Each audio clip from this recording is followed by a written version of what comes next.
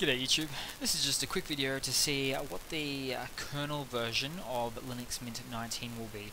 Now of course we can see Linux Mint 19 here, but it is in beta still, hasn't officially been released.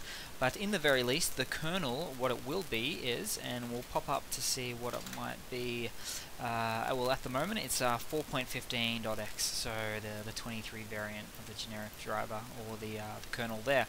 So it's we definitely will see at least 4.15, which is good to see because previous versions of Linux, of course, Linux Mint have used 4.10, 4.11, something like that. But the reason for the jump in kernel is purely because we are using a long-term service release of Ubuntu, of which Linux Mint is based on. So that's quite good to see there. So we will be seeing a later kernel release, which is fantastic. So it's generally a little bit more useful with hardware that you might be having, just say newer, more recent hardware, such as Ryzen CPUs, things of that nature, even Wi-Fi cards and other CPUs there as well. So that's just a quick look to see what kernel we would be expecting to see in the full release of Linux Mint 19. So cheers guys, hope you've enjoyed.